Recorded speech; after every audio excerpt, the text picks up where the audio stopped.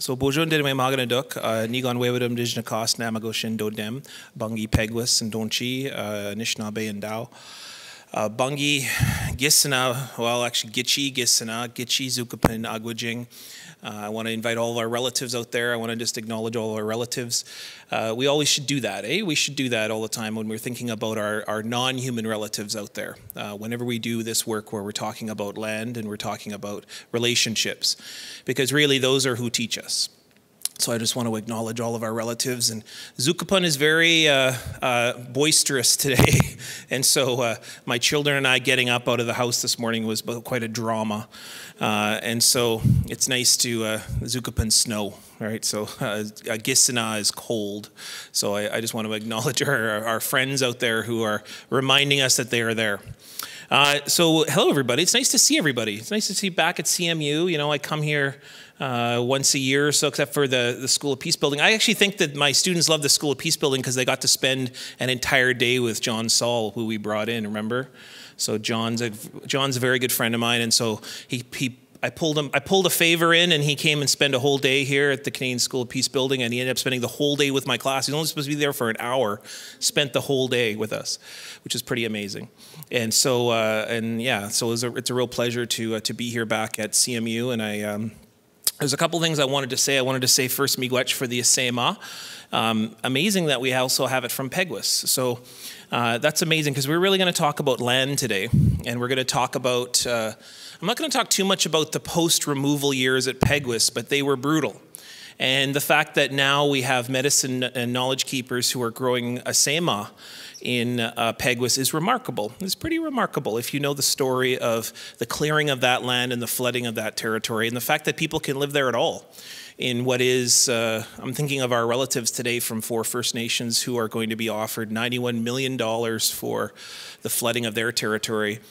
And, Peguis is still outstanding for the atrocious situation they were put into. And I say they because they really split our community into two parts.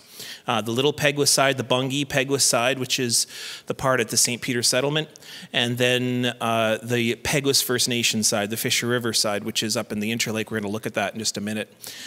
Who really, I don't know. I say I'm from Peguis. You know, the funny thing is I've never really been to Peguis much. When I was a kid, I went up there a little bit for ceremonies here and there, but I've always grown up on Little Peguis, on our traditional homelands. I've never not been there. So it's kind of a weird situation to be from a community where I grew up and have connections to another community that really is not my own. And I just want to acknowledge, of course, that we are connected, but we have experienced a great emotional upheaval as a community. And, you know, when I was growing up, before I get into what I'm going to talk about today, when I was growing up, I always heard these stories of removal and what's often called ethnic cleansing and genocide. Forced removal, relocation. I always heard these stories about the Middle East, right?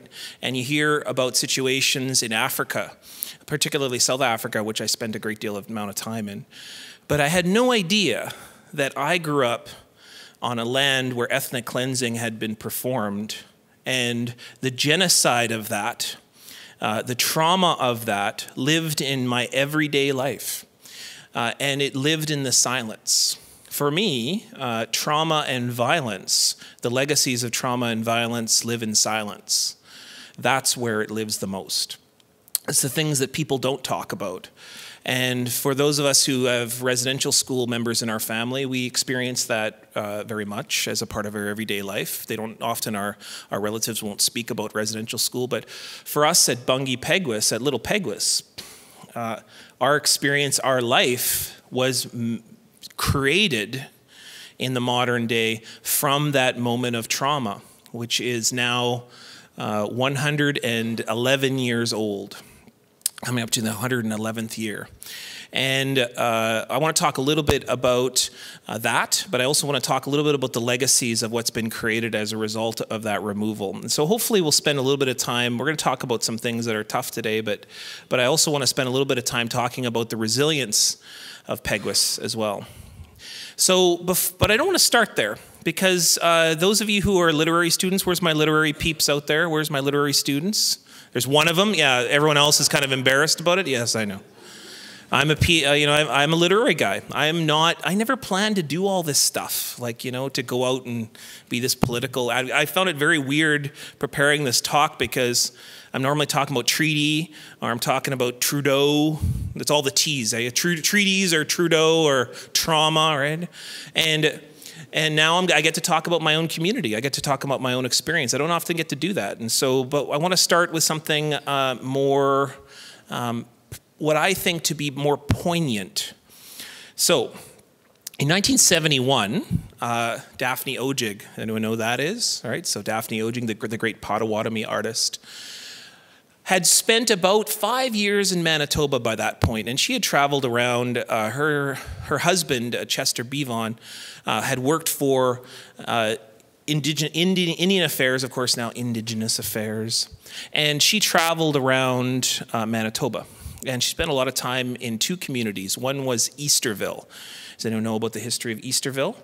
The Easterville was the place in which the Chemawawan Cree had been relocated as a result of Manitoba hydro dams. That time period that Daphne spent with the Chemawawan Cree in Easterville was very formative for her, because what she experienced was a people who were at the very cusp, at the very beginning of removal. They had had a radical change of their way of life, from living on the land to now living in an urban space. And as you may have expected, the outcomes of that were traumatic. Substance abuse rose, family atrophies, community atrophies, never mind the fact that governance systems were completely obliterated by the move into the city. And for the Chemawawan Cree, it was a very difficult time. And for the first time in her life, she began to sketch drawings and give them away as gifts. And you can still see these around Manitoba, Daphne Ojig's original drawings. I know that because I had one growing up. Every time I'd eat cereal every morning, my parents had been given this wedding gift, which was an Ojig sketch of a Chemawawan cabin. And I just stared at it every day. I had no idea what I was looking at every day. But it was when she would spend time with elders, she would hear them describe their homes. She would sketch it and then give it away to communities to help them remember where they came from while living in Easterville. Now, she did that with many other things, too. She drew pictures of ceremonial gatherings, kids playing, activities, and so on. But the point of it is that Daphne Ojig's career, first off, began in Manitoba, her artistic career. Second is her first initial drawings were one of describing the experience of removal. And that brings me to 1971. The other community that she spent a lot of time with was the people of Peguis, who she had met, spent a little bit of time with, but predominantly had traveled with Chester to a tour with the people of Peguis up in the Interlake.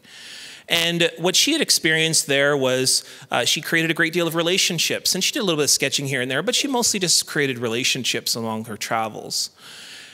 So that when in 1971, by this point, Daphne's career had expanded and catapulted herself into a national consciousness, what would later be known as the Indian Group of Seven, and heading up her small art gallery on just off Broadway there in downtown near the Friendship Center, the first Friendship Center in Canada, soon enough will be the burgeoning and the beginning of Indigenous visual art in the country. Not Inuit art, that starts a little bit earlier, but for First Nations art, Norval Morrisseau, Alex Janvier, all of the big ones, it starts here in Winnipeg. As I will always say, life always begins here in Manitoba. I'm a little biased. They don't like hearing that in Toronto very much, by the way. But it starts here. It starts right here in Winnipeg. And Ojig, by this point, was asked by the province of Manitoba in 1971 to do a mural. And at the same time, she was also asked by the community of Peguis to also do a mural at the exact same time.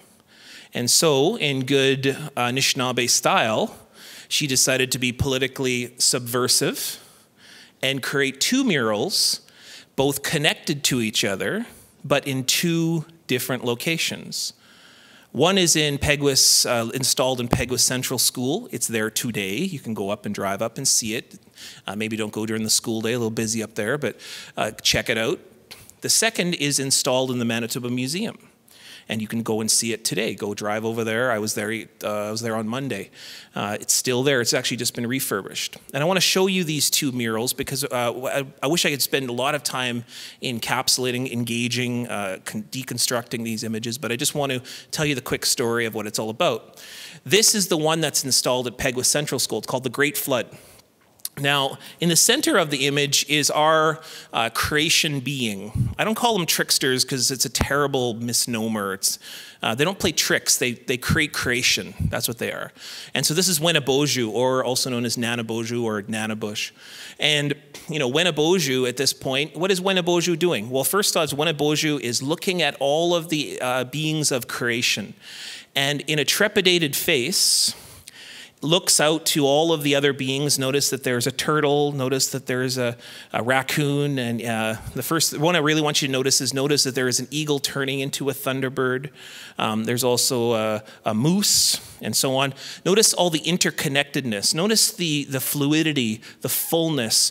A creation that is very full, very active, very vibrant, very mobile, is full of emanating waves of beauty and hue.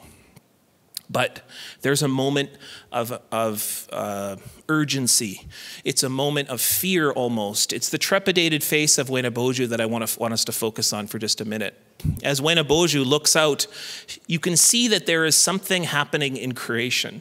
There is a disjuncture, a change happening. And what this thing that is happening is on the bottom of the image, which is that water is beginning to flood the world.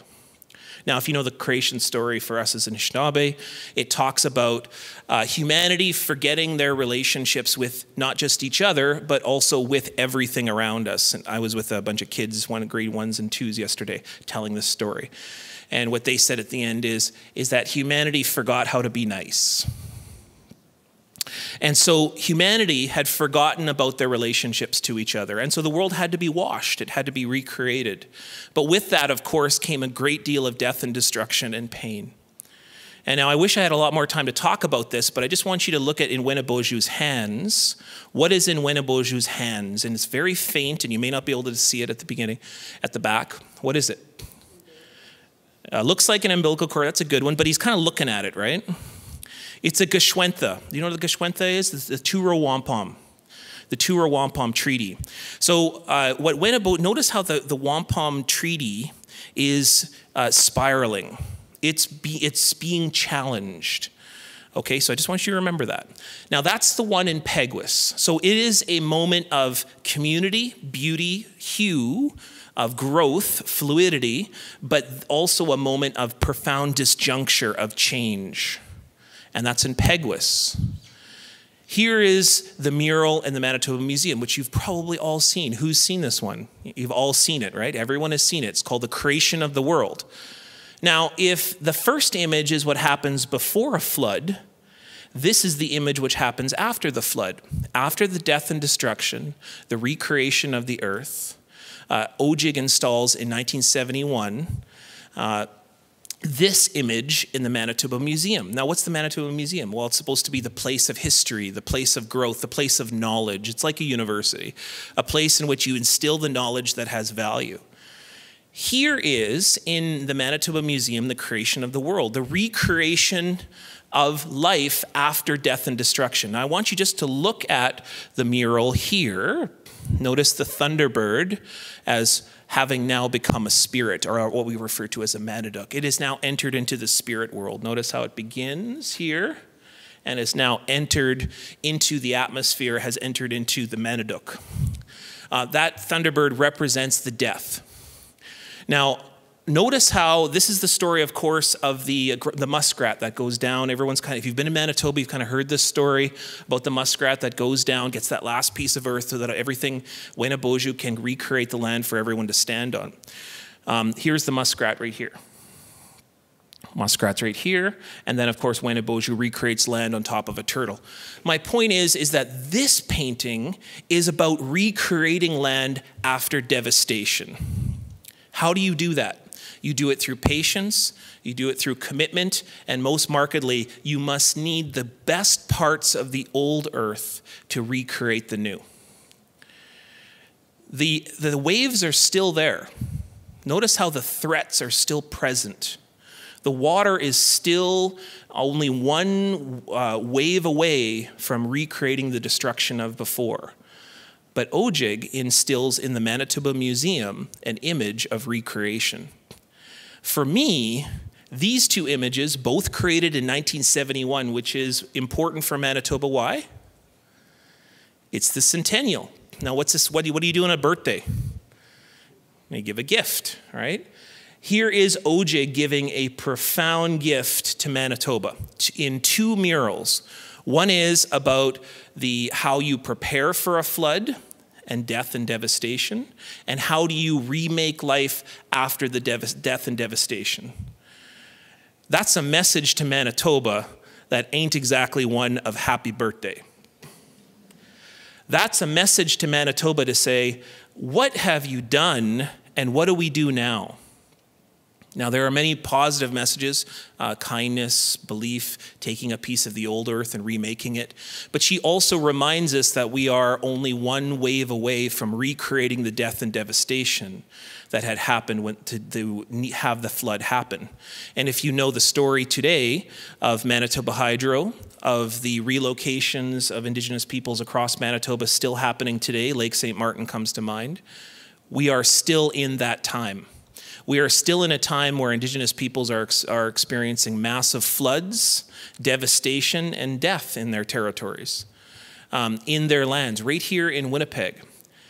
But I want us to focus on these two images for just a moment. Why would Ojig install a story about preparing for a flood in Peguis and creating a story in Winnipeg about how do you recover from a flood?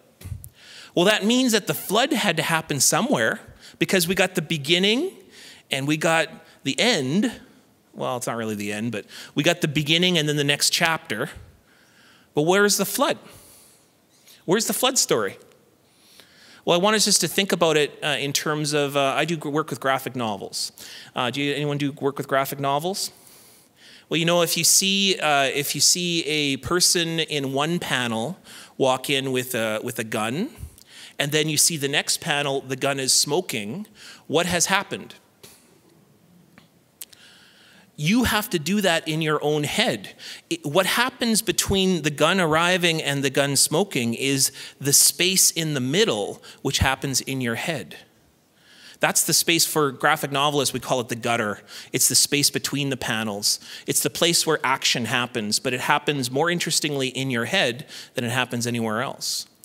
Where is the panel for this incredible graphic novel that Ojig created the beginning and the end of? I want you just to look right here. Here we are in Peguis, right here. Here we are in Winnipeg, right here. And what is right between there? Selkirk. In between the panel where the flood happens is Selkirk.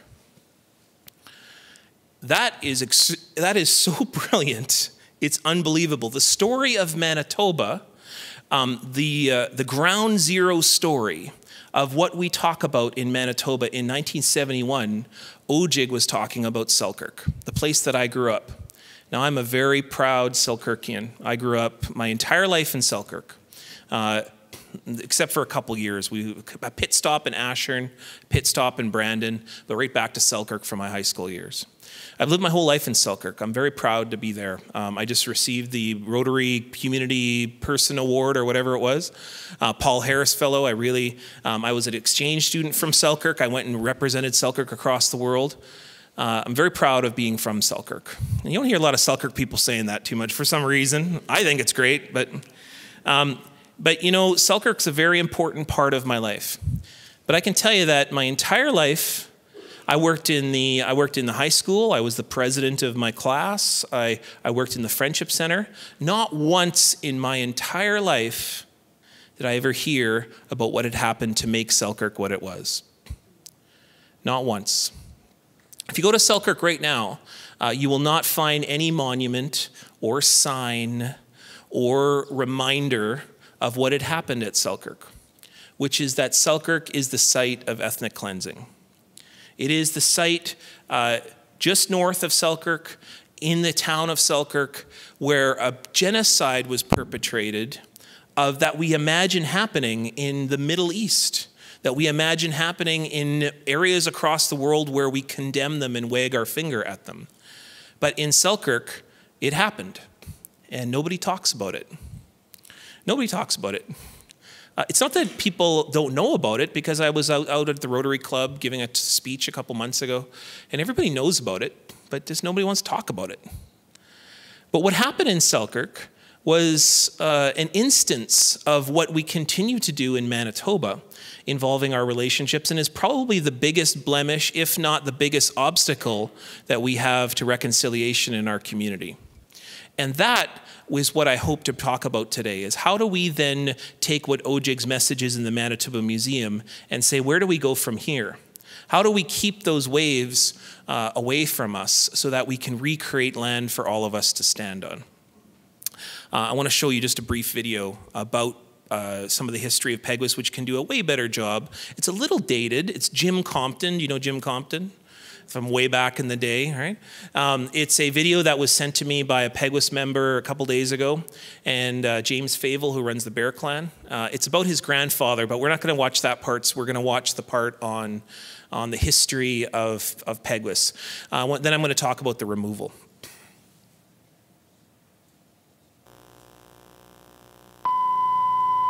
Remember this? Anybody remember that? I don't know if you want to close a few curtains, but if you can see it fine, then that's fine. The Peguis band's story begins here, in what the Cree Indians call Death River. More than 2 centuries ago, smallpox swept through the families that camped on its banks, killing most of the people. These days we call this area Netley Creek. It's at the mouth of the Red River. In the late 1700s, a Saulteaux band, led by a chief called Peguis, arrived here from an area we now call Ontario. They were looking for abundant wildlife, and they found it here, along with abandoned Cree encampments. Peguis and his people made the creek and the Red River their home, but their lives soon changed forever. With the blessing of the Hudson's Bay Company, in 1811, Lord Selkirk sent a group of Scottish settlers to the Red River. Peguis welcomed them and became a steady friend of the settlers. He fed them when they were starving, and he supported them when the Hudson's Bay Company fought with the rival Northwest Company over the fur trade. And finally, in 1817, he signed his mark to a treaty which gave Selkirk access to thousands of acres along the Red and Assiniboine rivers. Without Peguis's support, the fortune of Selkirk's Red River settlement would have been very different. But in just a few decades, the tables would be turned, and Peguis's people would not get the same treatment. After Peguis died, his son Henry Prince became chief and took over the job of protecting the band's interests. White settlers were increasingly hungry for land, so in 1871, to preserve some land for his people, Prince signed another treaty. It created a St. Peter's Reserve, rich and valuable agricultural land on both sides of the Red River, stretching from the town of Selkirk 12 miles north to the Netley Marsh. Despite the treaty, the conflict over the land continued. What followed was 30 years of total confusion. Confusion over the status of reserved land already owned by the Indians, confusion over whether they had the right to own and sell that land, and confusion over the rights of non-Indians who owned land on the reserve. 6 separate investigations and a court case couldn't settle the matter.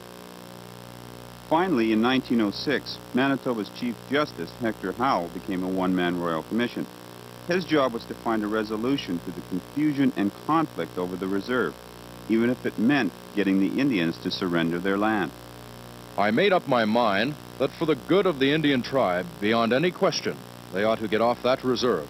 And as for the neighborhood, it would be a vast advantage. I felt the Indian reserve there was a black spot. The white community at Selkirk and Indian Affairs officials supported Howell's conclusion. They wanted the land to go to the white farmers, and they thought the Indians should be moved away from the temptations of liquor. But at 3 separate meetings in 1907, the band almost unanimously rejected the idea of giving up their reserve. This 600-page Harvey...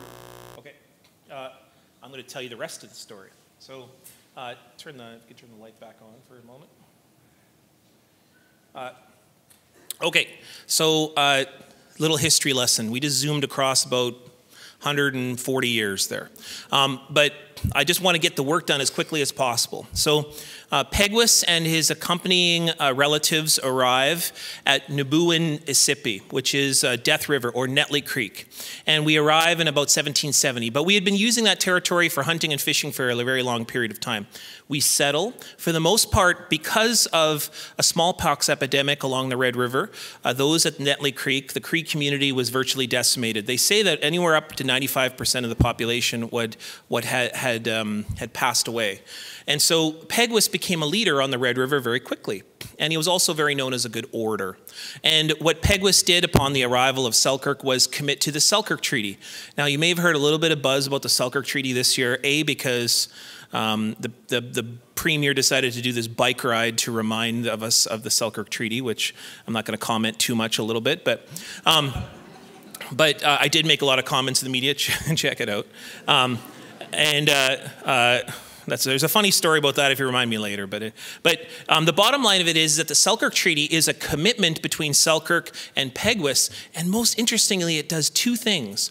One is that it recognizes British and French and Scottish, British and Scottish particularly, but French as well, presence along the Red River.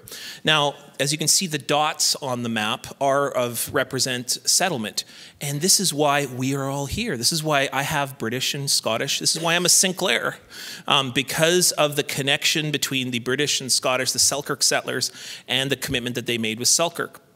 Now, Peguis makes the choice to support, at that time, the British and Scottish settlement, but it was still very much in doubt whether it was going to be a large British and Scottish presence or that was going to take place. So you have to remember, this is a very interesting time period where Peguis holds the balance of power. This is not Upper and Lower Canada post-War of 1812 where the lands are being flooded exponentially. Indigenous peoples in Manitoba still have the balance of power at this time.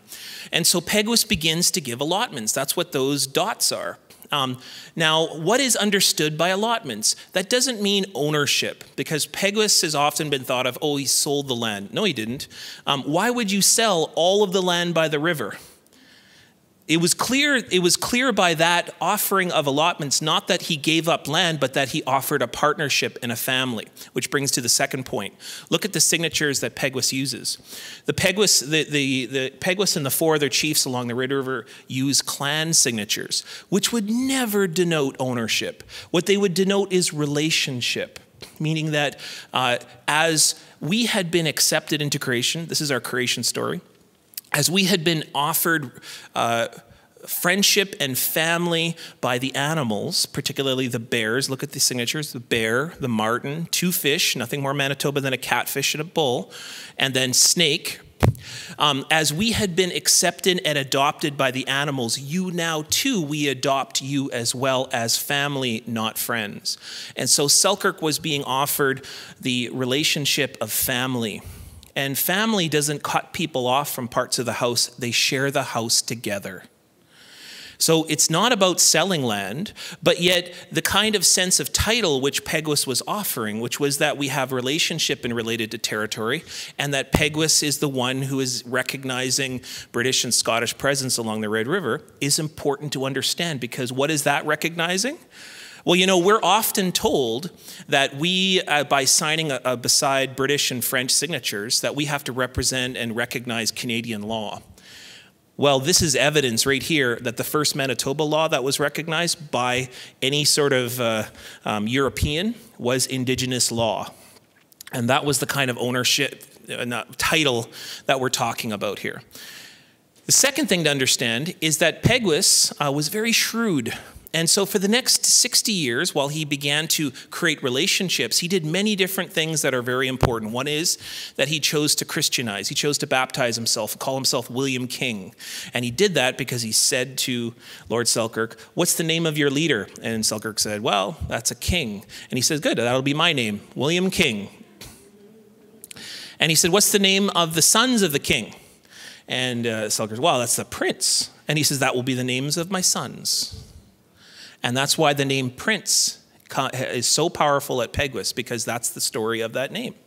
And so as Peguis began to adopt, he baptized himself, which created an incredible fracture in the community at Peguis. In fact, there was a very strong Medewan presence along the Red River at this point. But because of that presence of Christianity, and William Cochrane in particular, Reverend Cochrane, there was a real sort of division in the community around Christianity and traditional beliefs, but I don't have a lot of time to talk about that. The bottom line is to understand that the Selkirk Treaty is the first recognition of Indigenous law by Europeans in Manitoba. And what's the first thing Canada does upon giving Manitoba to the Hudson Bay Company?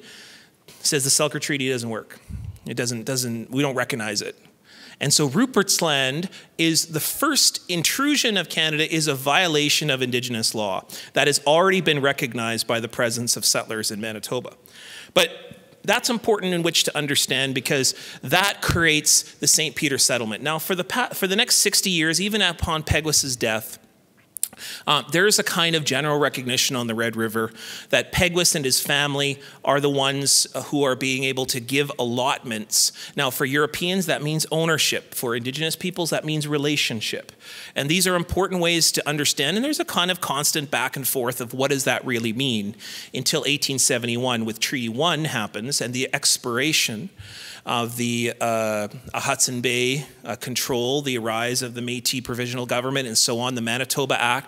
And in the language of the Manitoba Act, they specifically designate that the St. Peter's Band is outside of that and have particular land ownership or land allotments, which creates the St. Peter's Reserve at the Manitoba Act in 1870. Now, at this time, William Prince, the son of Peguis, begins to recognize and create that there is specific needs because settlers are coming in and flooding into Manitoba.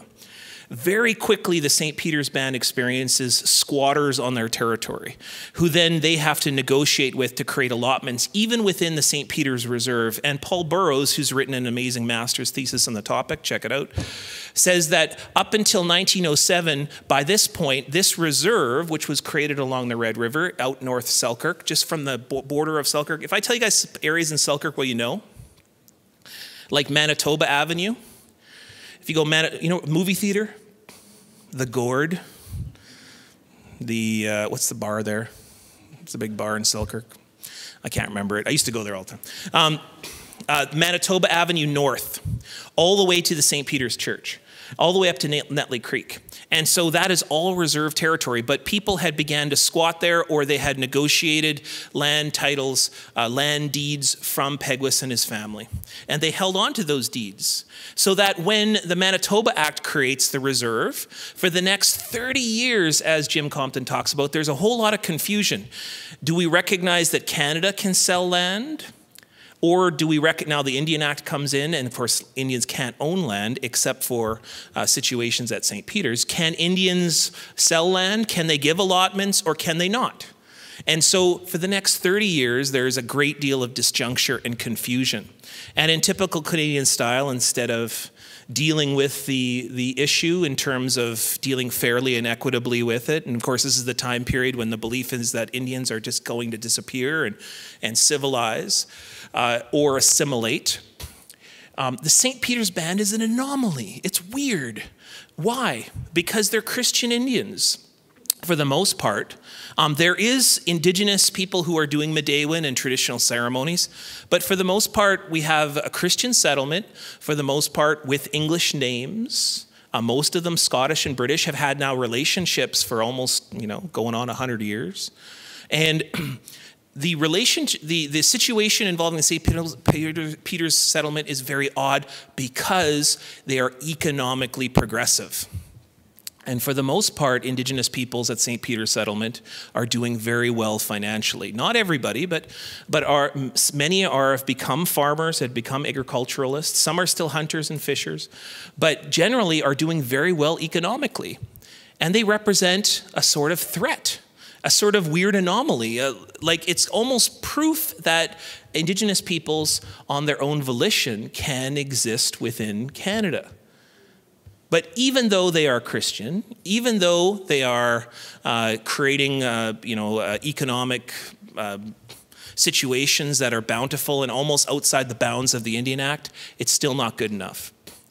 And in 1906, leading up to that, the Manitoba's Court of Appeals Justice Hewitt is appointed to be the commissioner to deal with this situation.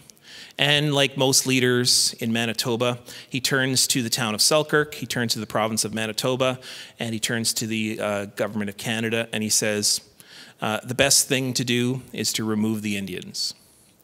And if we remove the Indians, we can just get rid of the problem. And like almost virtually every situation, the decision is to simply remove the Indians, put them aside, put them away so that Canada can march on into the future.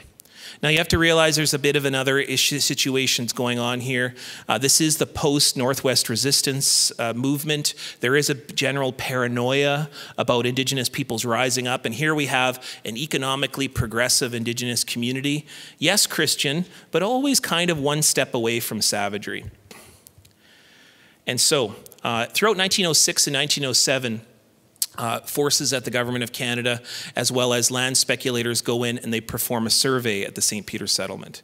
What they notice is two things that they notice. First is that there's a whole lot of resistance and nobody wants to move. Second is that you have a leadership who have situations involving families who are experiencing poverty. Now, here we are in 1906, 1907. They arrive in September of 1907, in September 20th through 24th. And upon arrival, there has been a well-sprung movement amongst almost the entire chief and council at St. Peter's to say, we do not want to be removed. There's words handed out amongst the St. Peter's membership on September 20th as the government representatives arrive to hold a surrender vote. Because you must have a legitimate and legal surrender vote in order to remove Indians into another territory. Now, the speculators that arrived, the government representatives, quickly realized that there are so many people arriving at the site of the boat's arrival that they will not get a successful vote that day. And so after holding a meeting, they quickly realize with the chief and council present that they will not win. And so they decide not to hold the vote that day. But that evening, they invite to the boat 2 meetings, as well as traveling throughout the community. They meet with chief and council members, and miraculously, magically, chief and council decides by the next day, almost unanimously, to support their surrender. Now, we find out later that what the chief and council's been offered is $5 extra and a whole lot of land each. And at every single meeting was a whole lot of whiskey. Now, throughout that community for the next day, for the next 3 days, in fact, the other members, leaders of the resistance movement are also visited. There's also some information gathered so that on the 24th, it's discovered that most people will be gone out hunting or fishing that day. With one small notice posted on the store, there is the announcement that a surrender vote will be held the next day. Nobody really goes to the store every day in those days. They go once a week, sometimes once a month. And on September 24th, 1907, a vote was announced in the store. There was no record of who arrived to vote for that day. There was no mentioning of what the meeting was to be held about until it was announced the meeting would begin. And at that time, there were so many people who had still yet arrived, who had been informed of the situation, almost 200, that they couldn't fit them all inside of the store. They couldn't, so what they did is they held the first initial meeting completely in English in a community where almost nobody spoke English. And they announced that the vote would take place within minutes. And then they sent everybody outside. And the only words that were announced in Cree that day was, anybody who wants $90, step over here. And miraculously, amazingly, 97 people said no. But 108 people said yes. And within minutes, the Peguis settlement, the little Peguis settlement, had been surrendered. Now, almost immediately, a surrender document which was previously prepared was magically created. And you got to think this is 1907. There's no printer around. They came ready with that agreement. And the announcement at that point was all people from this point forward have to leave. 108 to 97, that was the vote. And there was no record of who was there to vote that day. That means that it could have been anybody. It could have been anybody that was walking in off the street. It didn't have to be St. Peter's members that came in that day. But 108 to 97. And for the next 30 years, St. Peter's people were forced to move by the police. They were called squatters, and their land was sold. They would arrive home one day to find that their land had been sold. People like Murdo Sutherland would sit on his front chair in the front of his house with a shotgun, challenging the police, saying, "You just try to move me." And he is just an example of the thousands of other people who refuse to move, who refuse to leave. There are so many amazing stories of people like within my own family who refused to leave. Or moved and joined with their relatives in Brokenhead. Kent Monkman, the great painter, do you know Kent Monkman? His grandmother left and went all the way to Couchiching, right? And went all the way off to other communities out in Treaty 3 territory. One of the biggest supporters of the Peguis removal, people who took families in, were people in Treaty 3. And I was out in Couchiching one day, and I had an elder come up to me and say, "Are you Murray's boy?" That's what people say. They always call me. And she says, "I'm from St. Peter's too. My grandmother moved here after the removal." That happens to me all the time. But the atrophy of what happened for the next 30 years in our community is remarkable. And the fact that people stayed for 30 years is remarkable. My family moved up for a short time up to Brokenhead, but then moved back down when my grandmother got sick. And we lived at the St. Peter's Indian Hospital, which was right across the river from the St. Peter's Church. Here's the church right here. So my family lived right across the river from that. That is the old stone church at the St. Peter's Reserve. And we lived right across the river from there on small cabins right near the hospital there, which is now the Healing Center. Have you seen the Healing Center? Just north of Selkirk. And that's where my family lived until eventually in the 1950s, deciding to move into the town of Selkirk. It cannot be emphasized and talked about enough that what happened to the Peguis community as people were slowly removed up to Peguis, those who stayed behind were left virtually orphaned from a community that was forced to leave. And for those of us who are from Peguis, most of us were in situations where we didn't have any chief and council anymore. We didn't have any representatives anymore. We were left to fend for ourselves, especially if you decided to stay behind. Those who moved up to Peguis experienced the same kind of atrophy and struggles and flooding over land that was still floods today, like the Chemawawan Cree. So it's perhaps no surprise at all that Daphne Ojig had witnessed that at that point by the 1970s of what removal really looks like. But, for those of us who stayed behind, what we experienced, what we know, what we feel is silence. Silence. And that is perhaps the most traumatic thing of all, because no one really talks about it. And that is the story of our removal. That is the story for us who stayed behind of what we had experienced. But for many of us in Manitoba, it was kind of like this. When I was growing up, I grew up on Jemima, which is just off Manitoba Avenue, which would have been the site of the old St. Peter settlement, just on the borderland there. I always wondered, why are there Indians everywhere here? It's because I was on a reserve, but it wasn't called it. Why was there, every kid I went to school with, a Native person? They were either First Nations or Métis. But by that point, of course, my grandfather had it franchised, so we were now calling ourselves Métis, even though we grew up very Ojibwe. Our experience was much that we We didn't really know what was that all about. And as a young guy growing up in Manitoba, it was just because the removal had happened by that point. It had been almost 80 years by that point. And so what I wanted to talk to you about for just a moment is what happened after the removal. But, you know, we never forget. Those of us, even though there's silence, we never forget, which is kind of, which is why, you know, when I spoke about last year, when I spoke to Wendy's class last year, I think I was late or something, right? So I sent you the video.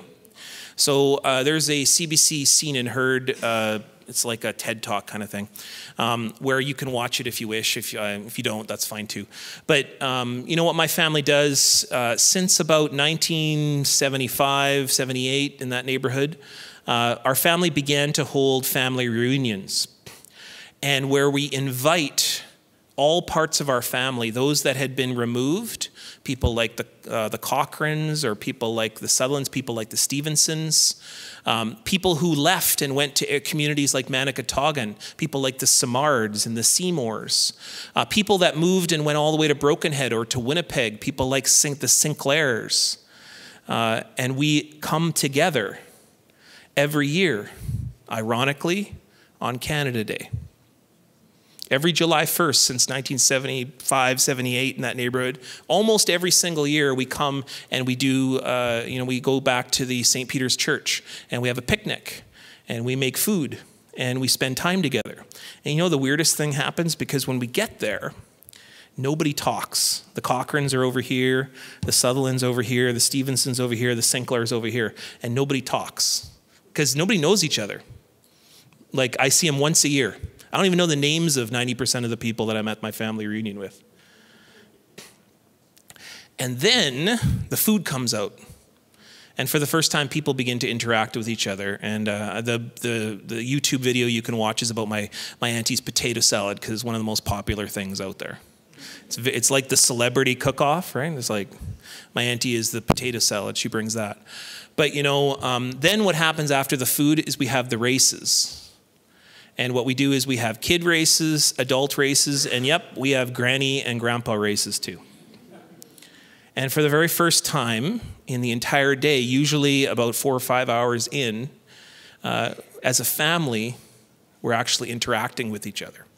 We spend time together, we laugh together, and we repossess our homelands together.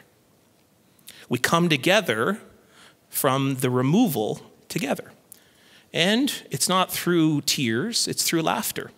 It's through watching who will win the 80-year-old race, which is usually about a meter long. The kids' race have to go 50 meters, but the 80-year-old race is about a meter long.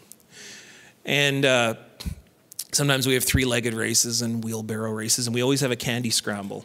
And that's my daughter's favorite part. But my point of telling you this story is that by the end of that day, we're all a family again. And every year we prove it. We prove that the removal did not defeat us. It did not hurt us. We can still recover from that moment.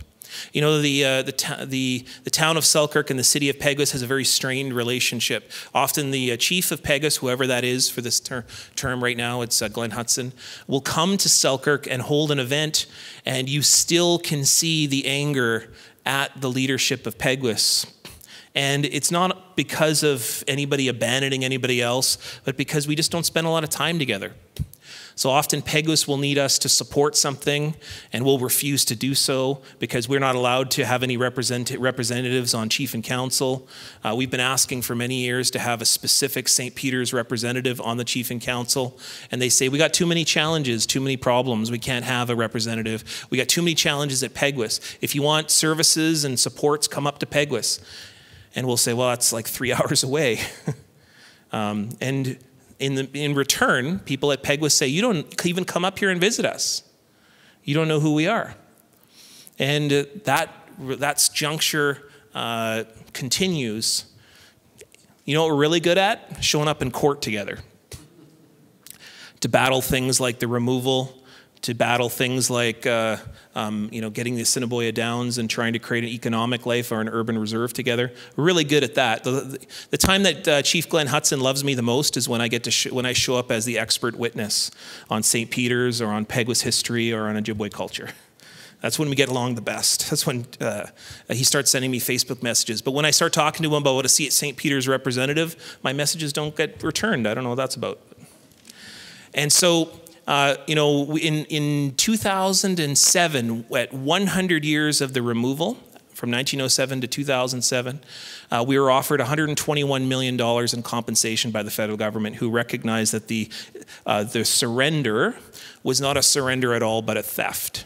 It was legal and unjust, and $121 million was offered to us, which is pittance. You tell me, how much is the town of Selkirk worth?